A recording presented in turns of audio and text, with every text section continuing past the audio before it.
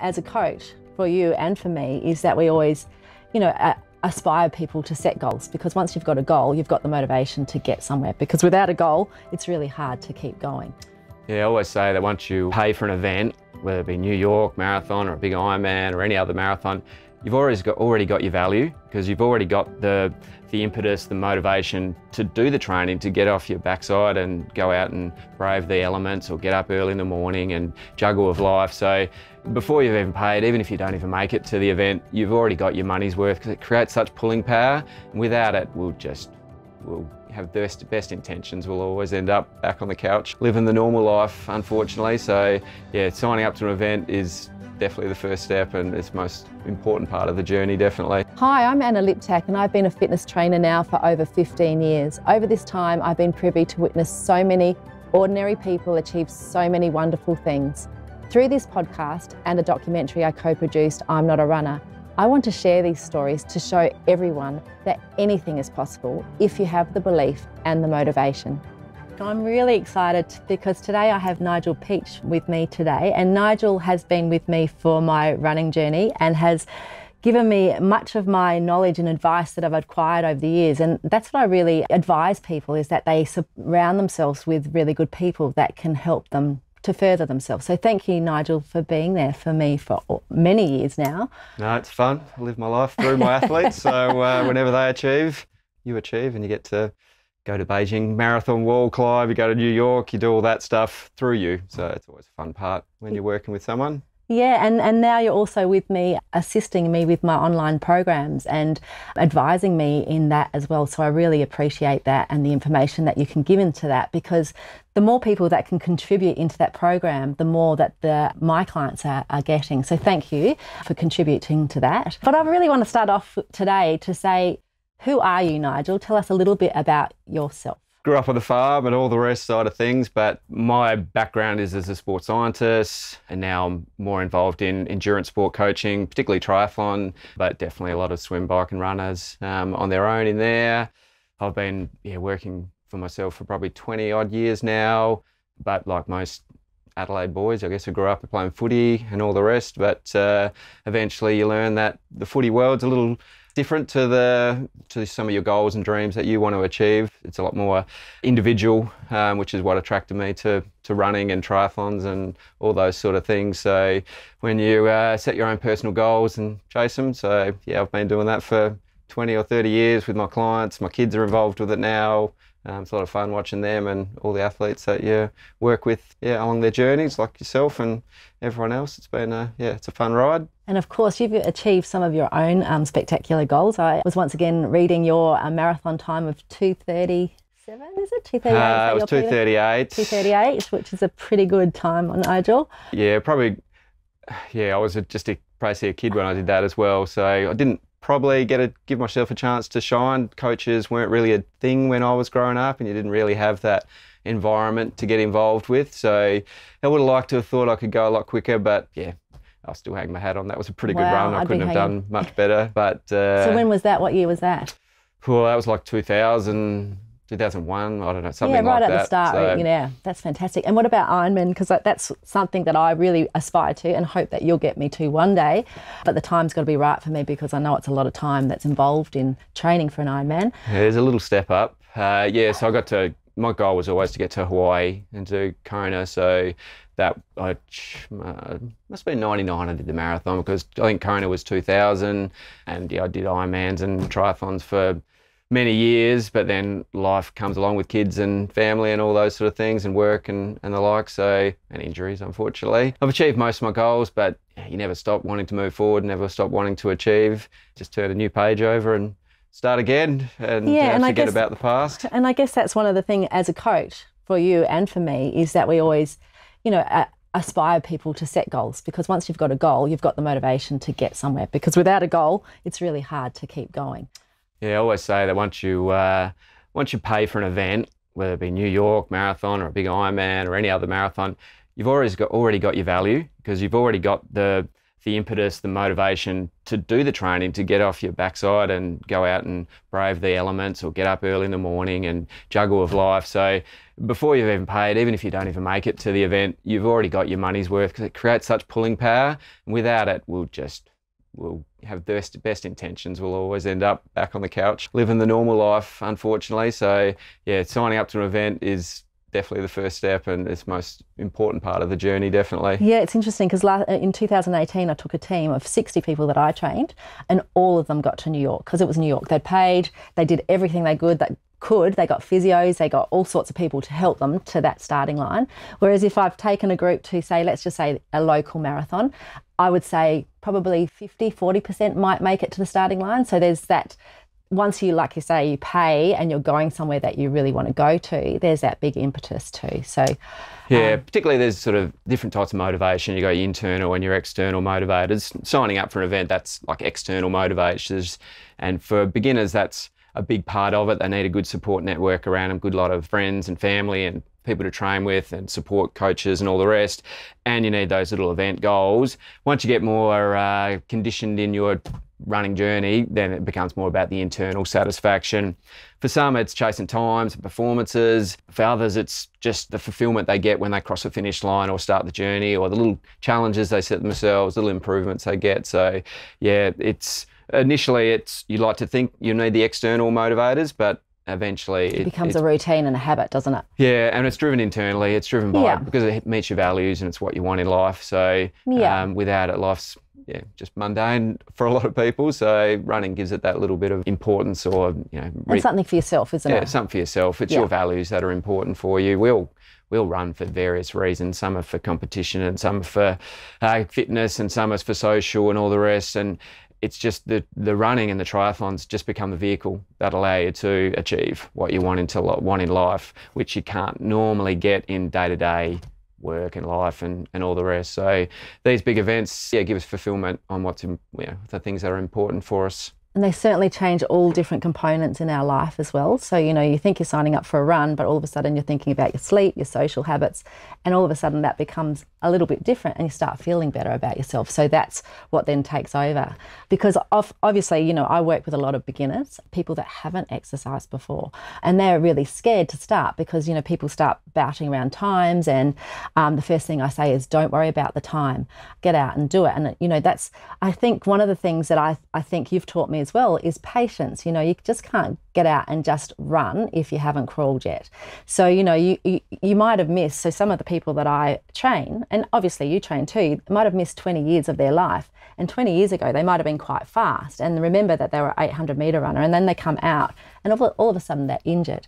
So, it's back to, starting out where they're just walking and running, So I think, if we can sort of go into that sort of stage of running, of people just starting out, what would your biggest advice to someone starting to run, who wanted to run a marathon, let's say, they see it as this big thing, what would you say to them? So along those same lines, most of the people who you start working with, you try to guide them that you're in reception. Like you're not a 40-year-old, a 50-year-old, a 60-year-old, you're in reception now, and that's where you're at. And then we'll get to might get to high school in a few years' time or whatever with our evolution of how things evolve.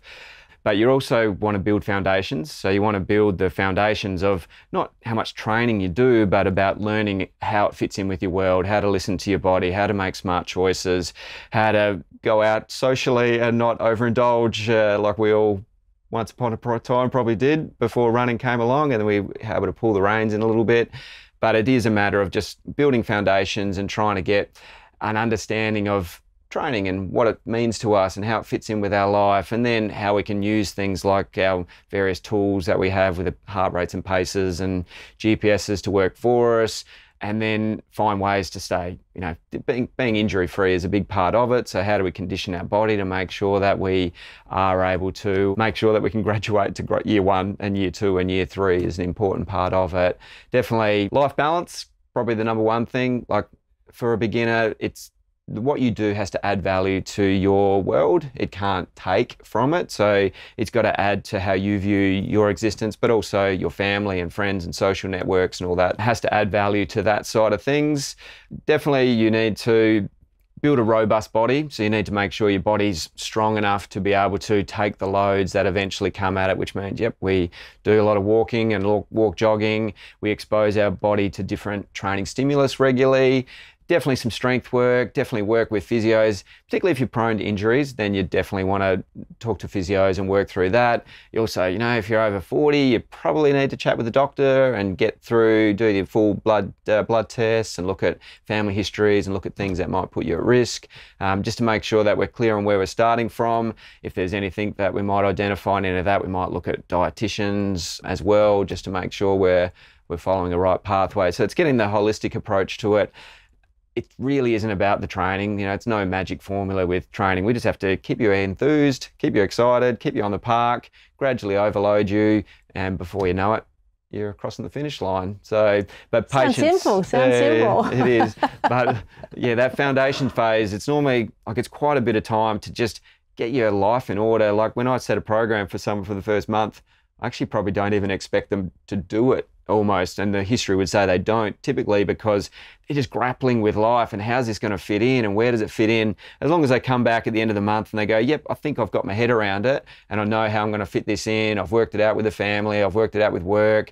That's really what you're looking for. Yeah. And there's going to be a lot of hits and misses along the way, and it's just making sure you learn from every little hiccup that happens along the way and don't just get too caught up in chasing numbers and trying to be awesome straight away. It's you only have to be ready on one day, and that's what we're building towards. And again, probably the other end game advice is that the marathon is your celebration. Like that's where you find out if what's worked, what hasn't, but also how far you've come. And along that journey, people are really good at looking forward to where they want to be, particularly if they train with others. And they're always trying to emulate what other people are doing ahead of them. And they think, yeah, I'm doing all this, but they're up here, they're up there, and they want to get there. So the best advice is just never forget to look backwards and look behind you and yourself. And just see how far you've come. And that's why if you keep little logs, keep little journals, any little records you can see, you can look back and go, wow, I really have progressed a long way. Sure, others may be way ahead of me, but this is where I'm at, and we all have to be comfortable with who we are and our own evolutions and just be patient in our journey towards it. And yeah, never lose sight of why you started in the first time. We've all got a reason. Everyone's got a story, a backstory. That's the reason there. So keep that foremost, and then, yeah, always come back to that. That's whenever someone's in a tough time or whatever, you just say, well, why are we doing this in the first place? And often they find that how they're operating isn't congruent with what they wanted their goals to be in the first place. So once we can get those two lining up, then we're back on track. Yeah, and I think, we're always comparing ourselves, wherever we get to. When I was probably at my best, I'm still comparing myself to people above me. But now that I'm nowhere near where I was, I wish I'd appreciated it more when I was there. So I think you're right. We have to appreciate where we've come from, what we're doing, and just enjoy each step as we go along. Like that, even if it's this month I've been able to get out to my 12 sessions rather than the 11 sessions. I mean, that's a celebration in itself. Or this week I managed to get a babysitter. Just trying to manage your life. And I think that's a really big one, because if you can get out to the training sessions and tick them off, which I think is a really important part for me. I remember ticking mine off for Boston, and it was a plan that you'd written me, Nigel, and I only had 11 sessions left, but I knew that in my head I could get through those 11 sessions, and it was just a matter of ticking them off, and that made me feel so good. But then when I lined up at that starting line, I knew that I'd given everything I could, and there was nothing left for me. I guess it's that preparation and just being comfortable with you had the plan of attack that you had to follow, and the same with your clients. They've got this plan, they're just going to have faith in the plan that it'll come together for them. Everyone's always going to respond differently though. If we give the same program to 100 people, majority will move forward, but there will some that'll move forward at a faster rate and some that won't progress as quickly. So you just have to accept who you are as a person and just, never lose sight of why you started in the first place, and just enjoy the journey. Yes. And have little celebrations along the way. Give yourself a little high fives occasionally is always worthwhile. And celebrate with the group. We've got a group in a Facebook page. Let them know, other people want to celebrate for people. And I think one key thing that you just said then is that, yes, we're doing this online program, but people are going to progress at different stages. stages, and that's okay. So if you see someone that started out with you, you don't know really what their background was to begin with. You don't know their injuries. So you might have had an injury, and it's okay to go back and redo something and feel okay about that, because it's not like yours, which is personal coaching. So online coaching is very different, and it's okay to miss a session. Like you always say to me, if you're tired, just pull it up, because you're prone to injury. If you're not feeling good or you're sore, don't do the run. You'll do more damage to yourself. So I think that sort of advice is what people need to hear again and again, because when you're in a plan and say, you've set me 20 Ks, I feel like, oh my God, I won't succeed. It's all over if I don't do this 20 Ks today. But if I've got a sore calf and I come back and I blow up my calf, then I'm set myself back 4 weeks. Yeah, you definitely need your rules of engagement. These are things that Nigel would say. If I'm not there, these are the things that people would go, oh, what would Nigel say if I was in this situation? It's always, listen to your body, make smart calls, don't push a bad position. Even when you're feeling really good, it's better to quit while you're ahead. Sometimes, I always say your fitness improves quicker than what your body can actually cope with it. So we've got to get the tendons and the muscles and the ligaments to be strong enough to be able to take the loads. But because fitness can actually improve quite quickly in some people, they're running a lot faster than their body can cope with, so they get injured. So sometimes you just have to quit while you if you feel good, you have to slow down just as much as you have to quit while you're ahead sometimes. And coming back from injury, that's a big time for that quitting while you're ahead. So you're always having to think, oh, it's probably enough now. So sometimes, yes, we have a plan to follow, but you have to be able to make smart calls in your self-management when you're there, and you have to develop your little rules of engagement, that it's okay to skip a session if I'm tired, if I'm run down, if my numbers are not lining up.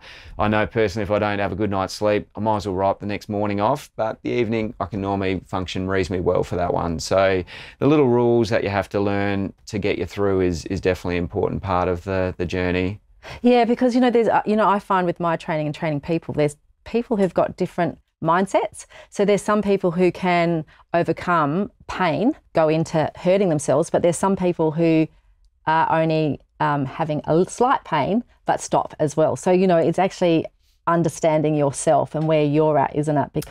And the biggest problem with that is just guilt. Guilt's the biggest problem people have, is that they feel guilty if they miss sessions. Yes. So, and it's just dealing with that internal conflict that we have between I have to versus what's best for my body. And I normally say the only have tos in training is recovery. All the rest is just what you're managing for you as a person. Yes. So the recovery is the most important thing, but yeah, listening to your body, making smart calls.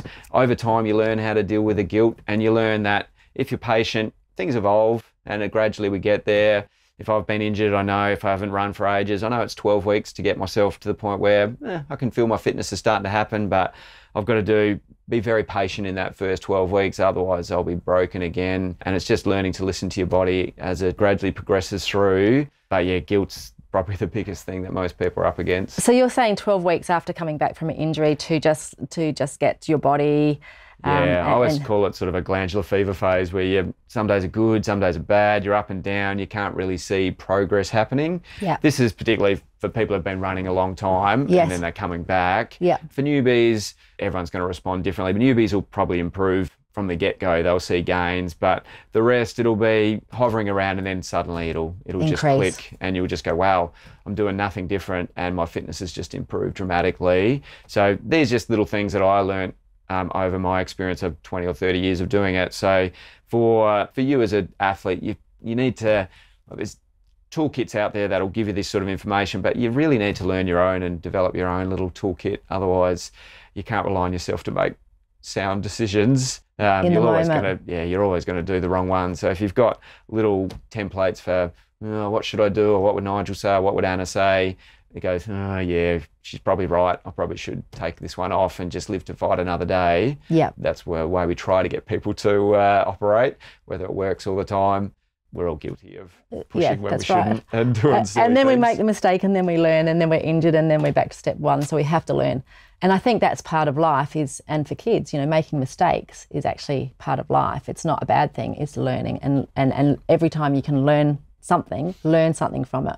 Don't think, oh, it's all over, I'm a mess, I'm injured. Think of what you can do rather than what you can't do, and what you did that you next time don't have to do. Yeah, there's always something we can influence, something we can focus on. If we're out with injury, we can work on other things or whatever. So the science is pretty clear that if you've had some trauma in your program or in your upbringing and all the rest, you actually perform better on race day because you're better able to deal with things that go pear-shaped. You're better able to deal with life as it throws its curveballs at you on race day, whether that be the bus is late to get there or the weather's terrible or your shoes, something issues with it or blisters or whatever. You're able to deal with those things a lot better if you've had a program that hasn't gone to plan and things went pear-shaped. Whereas those that had things go perfectly all along, first sign of things going wrong and it's all over. It's all over. Yeah. A lot of endurance sport is about expectations versus reality.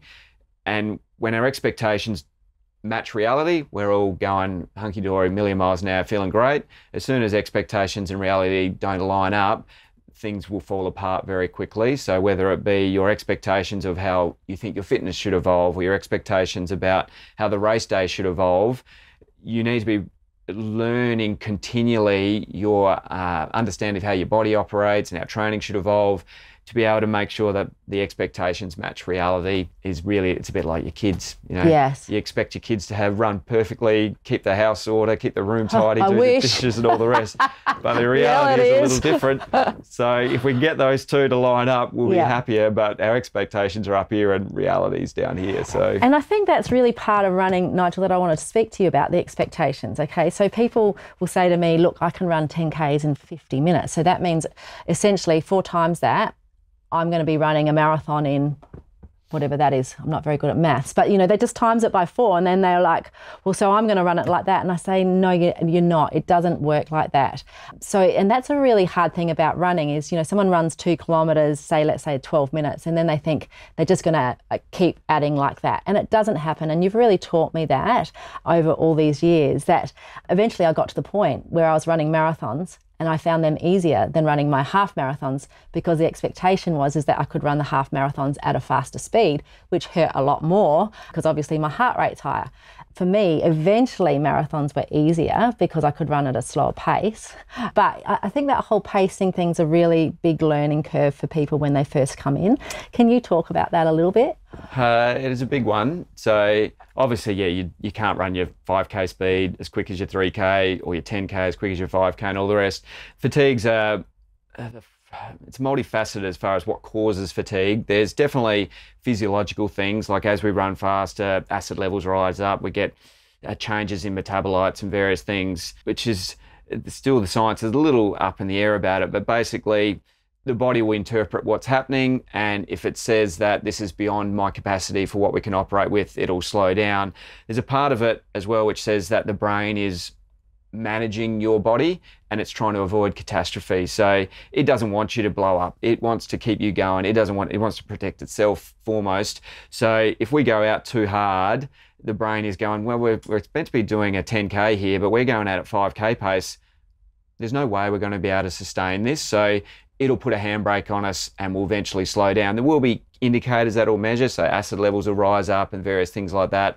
That'll help to slow it down. So the fatigue you're getting on race day will be a part of it, will be the body is breaking down, you know, muscle fibers break down. Part of it will be that you're running out of fuel or that you've run out of fuel. Part of it might be overheating, so core temperature rises up. Part of it may be the brain to muscle connection may not be operating as smoothly as it could. There's all these different things that can happen there.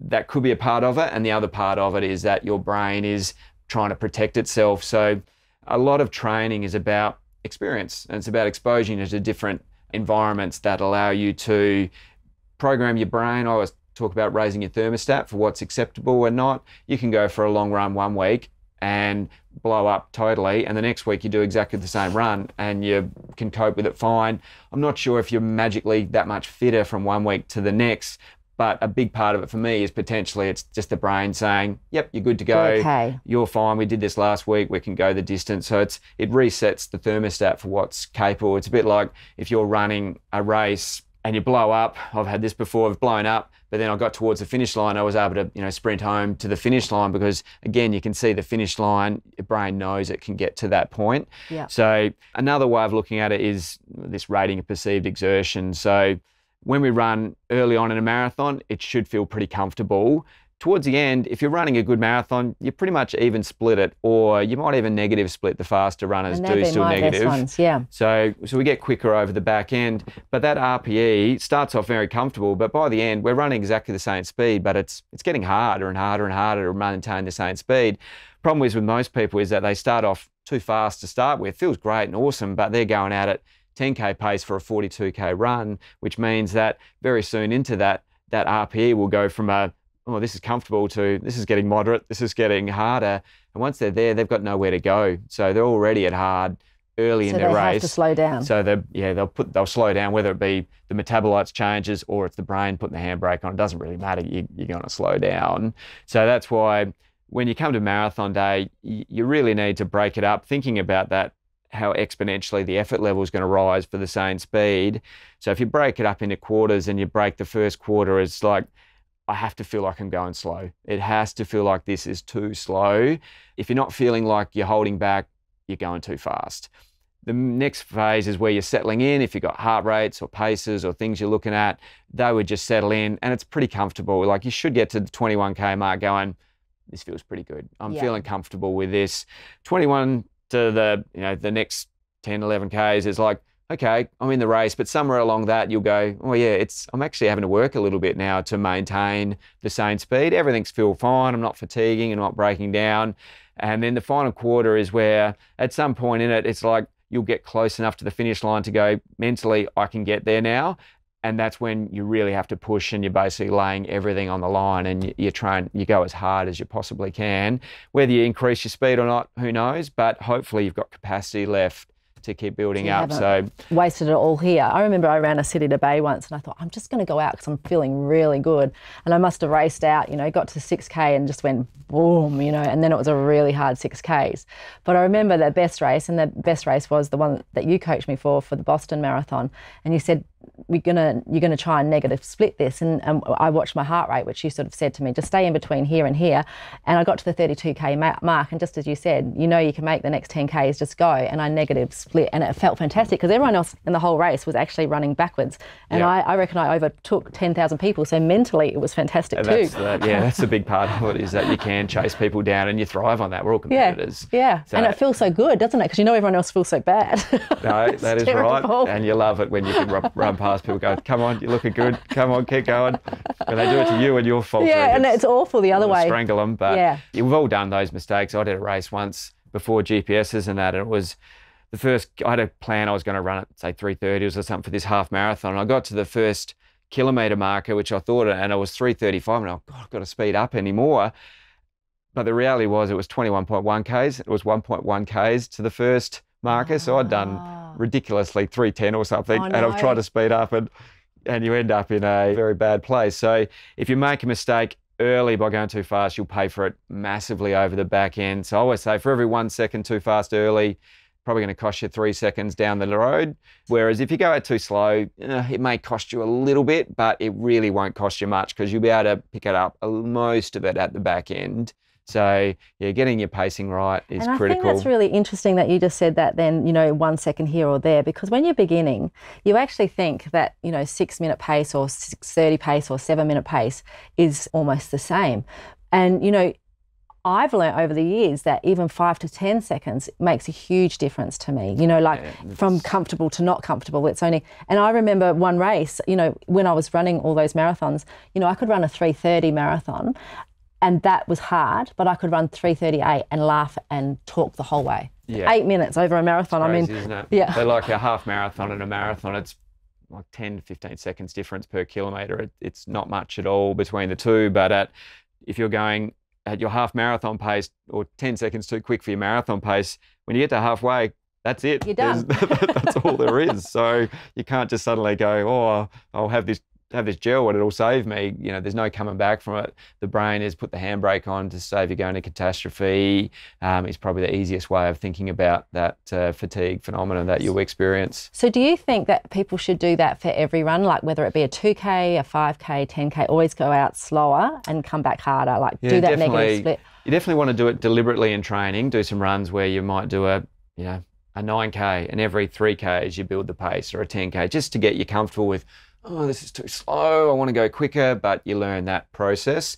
But even in, like if we're doing intervals, like for us, we might do some 1 kilometre repeats, and even with every rep, you have to actually get it so that the first rep, it might only be hard for the last 50 metres, and then you've got enough recovery to go again, and there might be the last 100 metres and the last 150, and progressively as you do your reps, and then you're evolving. Whereas a lot of people, they go for gold on the first rep and they're finished for the whole set.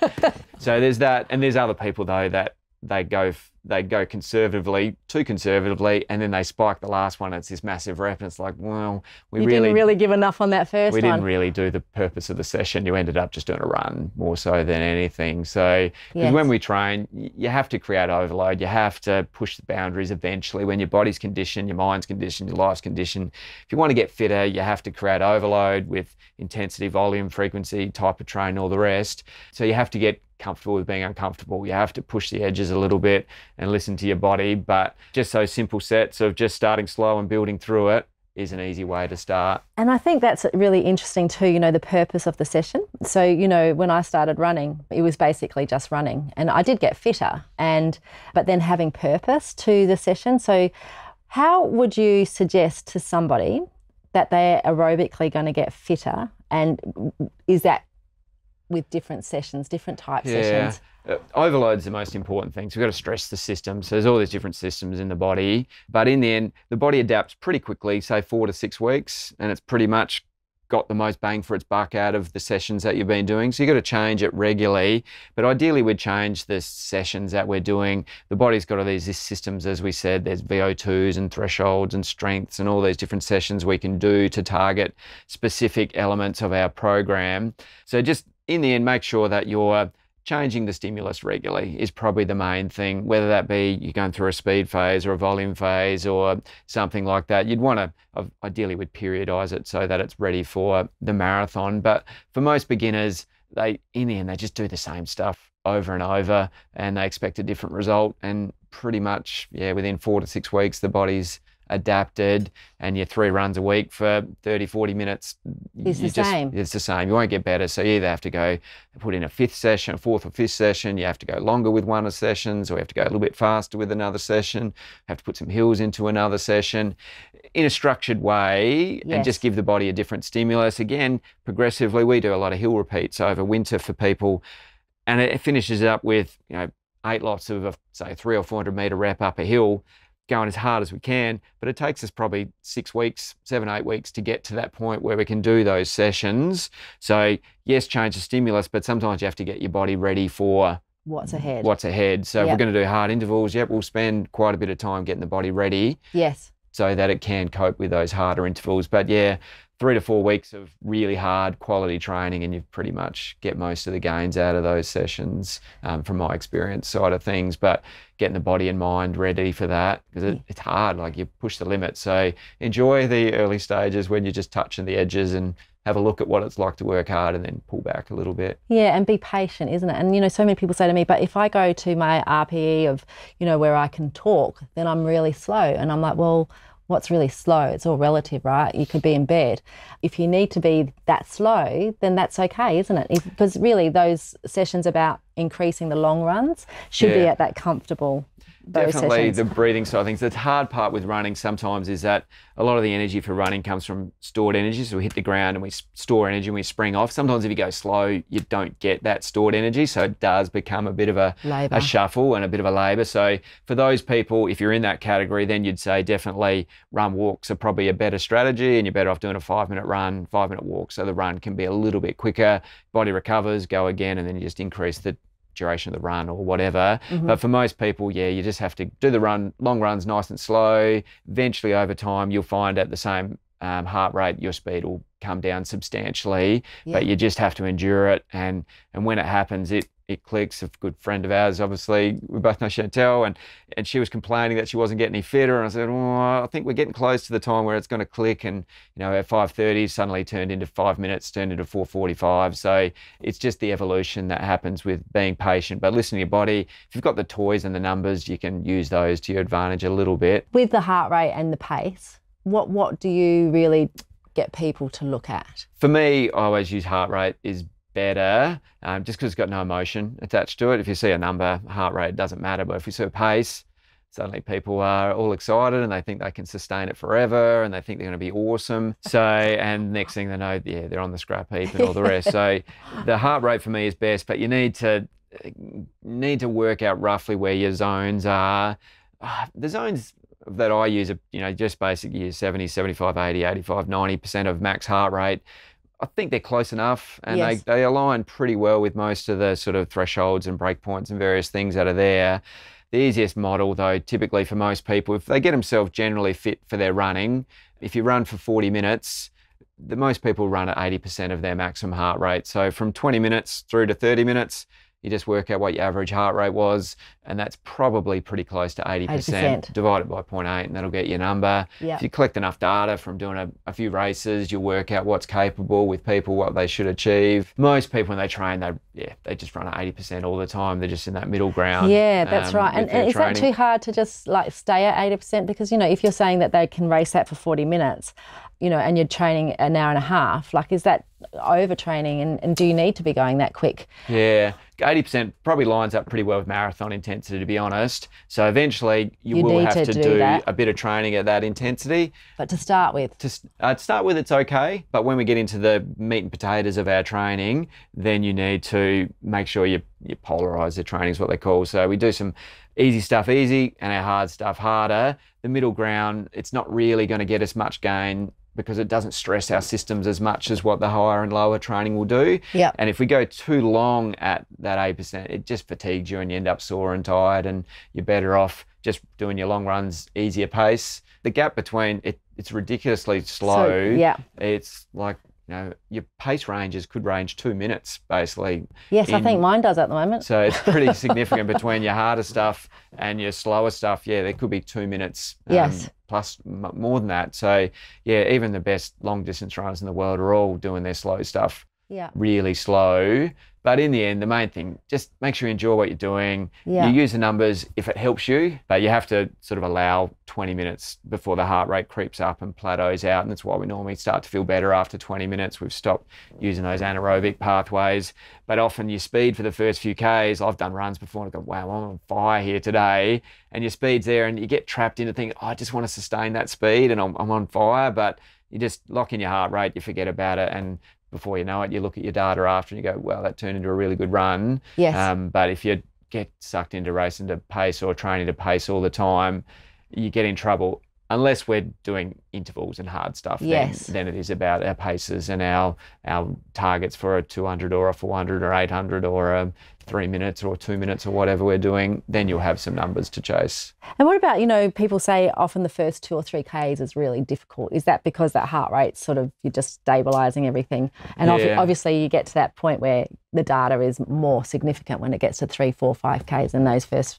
You definitely want to have a warm-up before most things. In the end, you get blood flowing through the body. We've been sedentary most of the day for all of us. So blood's a painkiller, I guess, or movement's a bit of a painkiller. So we get some endorphins released and all that sort of stuff. So once that happens, then we're better placed. And also, if you're going at a certain pace, the aerobic contribution takes a while before it becomes 100%. So there's a little bit of anaerobic there to start with as well as it gets going. So yeah, it's just a matter of being patient early on, do your warm-ups, build into it, don't get going. And I'm finding as I get older, I need that warm-up more. When I was younger, I didn't need it as much, but as I'm getting older, I'm requiring a bit more of a warm-up. Yeah. Maybe I've got to get that blood moving.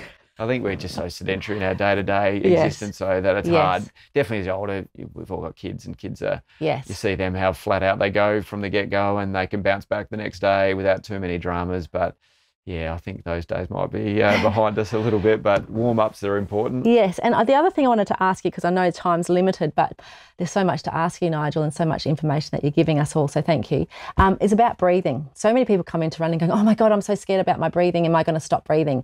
Breathing is a natural thing. We don't even think about it when we're walking, but when you start running, it is scary when you get to that point of, am I going to have a heart attack? What's your advice on that? Breathing is just another correlation with that RPE and how intense we're working. It's whether breathing's related to anxiety. I wouldn't expect many beginners to get to the point where they're breathing pretty heavy, where it's short of breath and all that sort of stuff. So as it is, just pull back a little bit is the best advice you can give. I would like to think that they're not getting to the point where they're bent over, collapsing, gasping for breath. So I think it's more that they get scared because they haven't had that, you know, they haven't had that feeling. So they're out there running for the first, second, third, fourth, fifth time. And it's kind of like, what do I do? You know, I'm out of breath. And I do suggest that they slow down and get to that comfortable point. Yeah, it's get the warm up. Firstly, probably make sure you've warmed up, do a walk, whatever it's going to be, gradually build the pace, get you exposed. And then in that early phase of training, though, you should always be, I always say touch the edges. So you go up, have a look. Oh, yeah, I'm breathing heavy. As soon as I start to feel as if it's fast, I'll slow back down again. So just go a long run. This feels great. It's first sign of anything going, oh, this is hard. Just stop, just go for a walk. Eventually your body and brain will get conditioned to that level of intensity and you'll be in a better place to recognize it as just a normal part of the running cycle. If it's a part of anxiety though, then obviously it might take a little bit more. But if you do your first park run, like you're going to blow a little bit on that one. So most beginners are going to be conservative on their first park runs anyway. But normally your breathing's not a limiter for you as far as performance is concerned. So yeah, I'll be curious to see how those people would go if they just did a warm up or if they just built into it, or whether it's anxiety related or if they're just chasing other people, probably more than anything. Yeah. Typically, breathing rate is related a little to that anaerobic thresholds and all the rest. So aerobic threshold is roughly that sort of 75% max heart rate. And that's where you first start to notice my breathing something and you're going, yeah, I'm actually breathing here. If I stop, I'd go, yeah, I'm still breathing a little bit. It takes me a little bit of time to catch my breath out. Earlier than that, it's probably not much at all as far as breathing is concerned.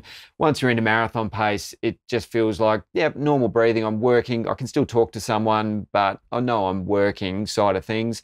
Once you get to 85 to 90, 85% is where the longer you go at it, it gets harder and harder. That's pretty close to half marathon pace. And yeah, I've had some half marathon races where we have a group of us going out and everyone's talking and jovial. And then all of a sudden, and then it just silence. It's, what's happened to everyone? Where are they going here? And you can't trash talk anymore or whatever. So it does evolve that way during a run as well. That's not quite clear cut of this pace will get you that breathing rate and whatever. So breathing rate's important, but it will evolve through it. But it's all about just tuning into your body and knowing how it responds to different paces and what it should feel like at the different heart rates or different paces or different perceptions of effort. Yeah, so it's all about the practice. The other question I had for you is all about Strava. You and I as coaches have had many years of coaching people and having to prove ourselves over time and, you know, and then we've had to deal with injuries and I know you have had plenty like I have and we have to start back just like everyone else. And, you know, I'm on Strava and I've just had to forget my ego and think, you know, like at the moment, you know, I'm letting my body recover. But I see so many people out there running for Strava, right? They want to do the 4.5 minute Ks every week or they want to do the 4 minute because James does that and someone else does that, so I've got to do that. What do you think about Strava? It serves a purpose. I don't use it or I'm not really on it at all. I'm a bit old school on that side of things. It serves a purpose for a certain personality type, people who, you know, very extroverted, social, that sort of stuff. People though, they get caught up chasing this or chasing that and they're doing this and they're doing that. So in the end, it comes down to being clear on what you're after is what's going to work for me, what's my plan I'm following, and just stick to that. And it's just monitoring your own progress is really it. Strava, yeah, I guess it has some elements that may be positive, but I would avoid it for most people. And I guess, you know, like the whole thing, even Garmin or whatever it is, you just have to take your ego out of it, don't you? Like for me, when I'm recovering or I'm coming back for injury, I just have to be okay with being okay about recovering and not having to. And you only get that through experience. Yes. So you don't get that through your first up. You only get it in time that, I could run a 2:30 marathon, but now I'd be lucky to run, well, you've got a broken slower, rib. and I'll be running slower because I'm running with slower people. But in the end, I enjoy, the reason why I do it is I enjoy running with people and I enjoy competing. I'll enjoy improving. So when you start a new page, it's a new page. Every day you like get a chance to improve every time. And whether I'm running at the pointy end of the field or the middle or the back, it doesn't matter because I'm still racing with people and you still have the same contest and you're still challenging yourself and trying to improve. And it's not even, sometimes you're racing people, but often I'm trying to execute the session perfectly, so I'm still standing at the end while they all blow up, and I get a great deal of satisfaction from just pulling that off. So yeah, whether you just have to accept your position in time and what you're capable of doing. And what your goals are for that time, isn't it? And they can change, and you will adjust your programs and things will evolve. They definitely do. Or they go backwards, or, you know, you just have to always look at yourself and not worry about everyone else. We are in the Joneses world, got to keep up with them, unfortunately, whether it be the house or the kids or the dog or the school or the running. It's still the same. Everyone's competitive, but in the end, and that's where it came back to that first thing you said, it comes back to, why did I do this in the first place? Yes. Is it for social appeal, social recognition? Is it for Strava, kudos? Is it for how many badges you can get? If it is, well, that's great, but most people didn't start the journey for that particular reason. So that's where we'd always go back to the start and say, why did you do this in the first place? And there's so many athletes that I've coached over the years that gradually just turned themselves off all their social connections because it defeated the purpose about why they were doing the sport in the first place. They didn't want to do it for comparing themselves or getting kudos from anyone else. They just did it because they wanted to do it for their own personal reasons. So if you can always come back to that. And your enjoyment, it's the enjoyment, isn't it? Because if you're not enjoying something, there's no reason in doing it. So it has to be enjoyment. Definitely. But having said that, there's people who are super competitive. And Strava is brilliant for them. Yes. And it's our role as coaches just to keep them in check and make sure that they don't get too ahead of themselves. And it's fine for them to grasp new concepts and new ideas but main thing is bring them to you as coaches and just say, oh, they're doing this, how will this work? And then you can guide them and say, oh, maybe we could build it in this phase of the training or whatever. Let loose without any guidance. People just chase this, chase that, and next thing you know, they're on the scrap heap. And it's happened to me. You've got so much information. I could sit here for about 4 hours with you. If the last thing I'm going to leave you with and ask you for, I've got 2 weeks before my first half marathon. What advice do you give me? 2 weeks. It's probably the main thing. If it's your first ever one, controlling anxiety, we want to make it a fun experience. So if there's any fears you have, that's really what you need to be addressing. So there's a little psychological tool, I guess. It's if, then, and what now. So, and your fears are the ifs. So if this happens, what will I do on the day? So we're starting to address those. We're prepared for it. And then what can I do now to limit that if from happening in the first place? So for me, that's the most important part of it, is getting our mind comfortable and at ease. And then it's about your race day plan. So how am I going to pace it? And it could just be the simple breaking it up into quarters and knowing that it could be something about heart rate or paces or whatever. Just have a plan. It doesn't even matter if the plan's right or wrong. Just have a plan. It could be you're going to run, walk it. Well, I don't really care if it's a right or wrong one. Just have a plan, because that's about managing that expectations versus reality. So have your plan, test it out. If it's 2 weeks before, you'd probably do some sort of race pace hit out 2 weeks before and if it's before a half marathon, you might run 10 or 12 Ks at half marathon pace a couple of weeks prior. Just get a feel for it. How's it feel? If you can't get to 10 or 12 Ks and it feels easy, it's too hard. So you need to then pull back your plan for the day. But if then, what can you do now? Have your plan, a little bit of testing, and then just have faith in what you've done and get excited. Yeah, and the week before, do you suggest running a half marathon the week before, or do you suggest? No, we probably, depends on the person, where they're at and how they're evolving, but typically you wouldn't need to do that side of things. A lot of people have that fear about, I've got to go the distance and they fear the distance, but you don't really need to. If we've got the pacing strategy set up, if you've done a 14, 15, 16K run, you'll be fine for a 21K, providing you get the pacing strategy in line with what you want to do. But for some people, it might work to do a 21K controlled the week before. Depends how much running mileage they've got in them. Ideally 2 weeks before or something. Yeah, it depends. Like some people, if they haven't had a big build-up or they've got 10 years of running experience, we might run a 21K the week before. It probably mightn't be an issue for them. For me, I do next to nothing. I drive it way down for myself. That works for me. A few little freshening up things if it's an important race. As long as I feel good, every session at the end is just about making sure. Turning those legs over, isn't it? I just want to feel as if I'm feel good and I feel ready and I feel excited, but I never want to leave all my best work on the park. I just want to make sure that I go into that race day going, yep, I feel ready. Sometimes though, if it's a big race and I've tapered, I may feel quite lethargic and tired in that final week, which again, I just learned, well, that's just a part of the process. And come race day, I have faith that it'll all come together and I'll be awesome. Yeah, hopefully. and I guess one of the things that you always taught me, and I always hear Nigel in my head, is, make sure I'm rested, the week before, just turn my legs over, do the 10Ks or 20, depending on the race, have a nice run, enjoy it, but get to the starting line where I'm ready to go. So I'm ready to, ready to give everything. So I've got all the energy back in me. Like I'm really actually biting to have a long run again, And that's right. But you'll work with your clients and athletes and they'll work out what's best for them. Some need to train all the time, some need to do very little. So it's just a matter of working out what's the best model head. for them. Yeah. It's all about the head. Mind. Yeah, it definitely is. So if we just want it to be the best experience they can have, it's unlikely. The tapering is definitely, scientifically proven to be the best model. But if people taper and mentally they're shot because they've got too much time on their hands and they're annoying their kids and their husband and all the Get rest. out, go for a run. That's right. So they're probably better off doing some training when it's like that. And in terms of that, in terms of hydration and fuel, the last few days before, what would you say? Again, it's person specific, what times they're looking for and all the rest. But for most people, you do want a little bit. It's carbohydrate. Is our main fuel that we'll need for that event. So you typically have a little bit more carbohydrate on the Saturday. For me, you don't eat different foods, just eat foods that you normally would eat. There's various models that are around, but what works for me is basically I just eat the normal foods that I normally eat, just make sure they're all carb-based meals for breakfast, lunch, and in for dinner, and then make sure I'm drinking. I don't just drink water, but I'll drink carbohydrate, like sports drink or Gatorade juice and stuff. Yep, all of that sort of stuff, soft drink or whatever. It's just an easy way to get your calories in.